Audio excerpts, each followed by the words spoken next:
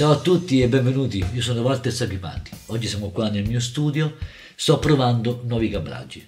Sto cercando di curare quella parte importantissima che va dal nostro strumento, dal mio strumento, in questo caso la batteria, al di là dove ho la scheda audio, dove ho per amplificare il suono. E sto sperimentando questi fantastici cavi della Reference che hanno una dinamica pazzesca. È importante secondo me, questo è un dettaglio importante perché è proprio il momento in cui trasportiamo, infatti si dice trasporto, in cui trasportiamo dinamica, suono, colore nel nostro sistema di registrazione. Quindi secondo me questa è una cosa che va curata nel minimo dettaglio. Il Reference in questo è stato veramente al top a livello professionale, c'è un cavo per ogni esigenza, poi ne parliamo dopo.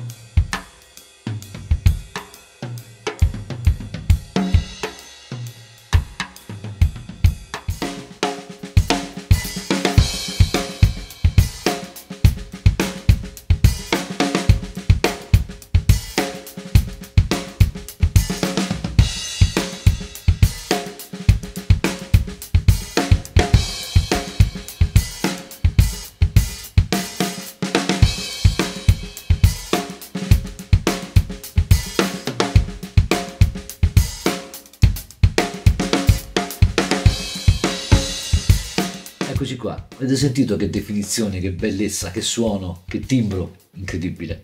Sto usando l'ultimo cavo sul rullante, questo cavo rosso, poi sto usando l'RMC0 sui overhead e l'RMC01 sulla cassa. Quindi tutto quello che avete sentito è fatto solo con 4 cavi Canon della Reference.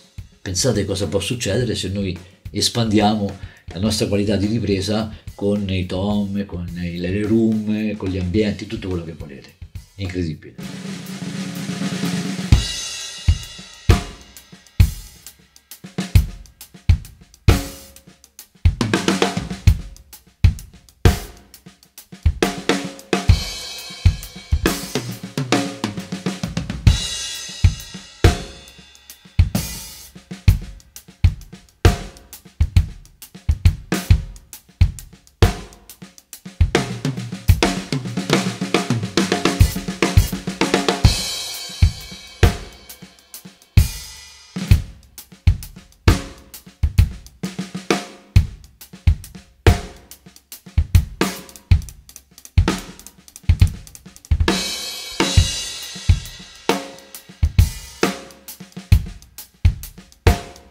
Eccoci qua, con l'utilizzo dei cavi Reference rispetto ad altri cavi, il mio suono è tutto cambiato.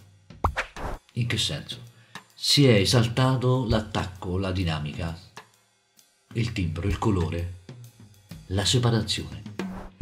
Questo ha fatto in modo che io poi nell'approccio, proprio nella fase di editing e mixing del mio suono, quindi mentre lo creavo, nella produzione del mio suono, ho dovuto alleggerire quello che per me era un'abitudine, cioè usare un tipo di equalizzazione, un intervento della compressione, e ho dovuto alleggerire tutto, quindi un intervento più leggero fa sì che si esalti ancora di più il mio suono naturale ed è una cosa meravigliosa.